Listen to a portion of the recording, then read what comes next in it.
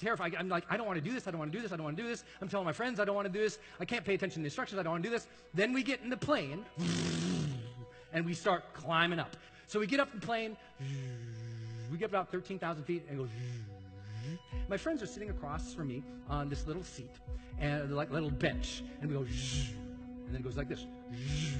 And one of my friends, one of my best friends from high school, he starts sliding down the bench towards the door.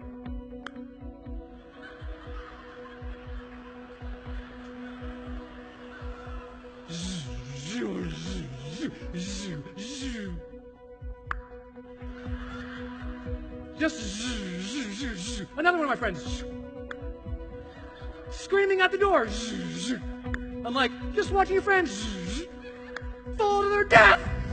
And I start panicking. I'm like, oh my God, he's got this, you got this. Hey, look, I've been in personal development for a long term. I know what to do. We go, he goes, it's our turn next. I'm like, okay. So we go like this, and we start sliding down the bench. I've been in personal development. I know what to do. I'm like, yes, yes, yes, yes, yes, yes. We get down to the door. He goes, 1. And I look out the door. I'm like, oh. He goes, 1. I go, no. He goes, 2. I go, no. He goes, 3. I go, no. And he throws me out of this thing. And then you are falling 200 miles an hour. You are falling, but you're not even really unaware of how fast you're falling because you're screaming, ah! I remember just at the wind, and I'm like screaming, ah! And I'm like Gumby in the air, and I'm screaming out my lungs, and then I'm falling, and something goes wrong. The goggles snapped. The rim of the goggles went. Not a big deal unless you're falling 200 miles an hour, and there's wind, because I'm falling, ah! Ow! Ow! Ow! And then the thing catches wind. Ow! Ow! Ow! And I forget what I'm supposed to do. So my coach, he points down to the ground. He goes, hey. But I'm screaming, ah! And all of a sudden, he goes to show it to me. My hand catches wind.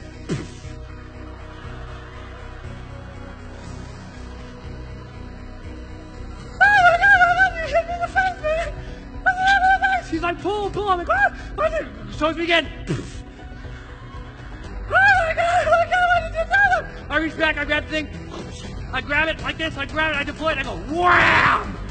And then we're going down, and he goes, Brendon, lift your legs. I go, why? He goes, so you don't break them. Ooh. Good trip, a good tip. We land, and we go over to the little thing where we get my picture my friends call the hero shot.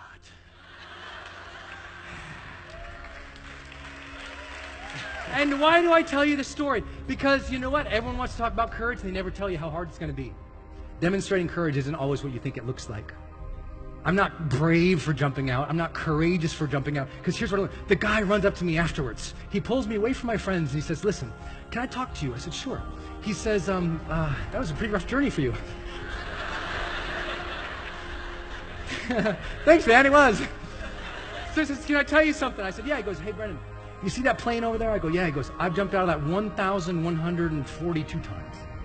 I go, what? He goes, 1,142 times. I go, really? He goes, yeah. He says, but can I tell you something? I said, sure. He said, can I give you some advice? I said, sure, I love advice, man. I live in that world. He goes, okay, well, let me give you some advice.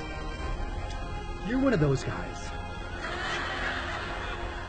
I said, well, what do you mean? He goes, well, you're one of those guys. I said, I'm sorry, I don't know what you mean. He goes, you're one of those guys who is yet to learn to listen through the fear. I said, well, what do you mean? He says, well, when we were in the barn giving all the instructions, you were so scared about what was coming up and complaining about it and being fearful of it that you weren't listening to the very instructions we were giving to save your life. You were so trapped in your internal world, you weren't learning from the external world, and so your journey was so hard.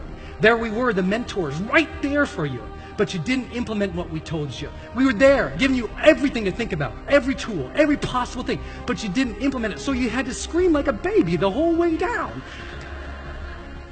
He said, you got to learn to listen through the fear. The fear is not going to go away. The anxiety, the concern, you're not going to show up on some perfect day where you're fully great and you don't have concerns anymore. You're going to show up, and the fear is going to be there, and you're just going to listen through it. You can't just intend your way to greatness. You need to implement Somebody taught you something, who ran those 1,000 miles, who jumped out of that plane 1,000 times, who gave you the science, who gave you the habits.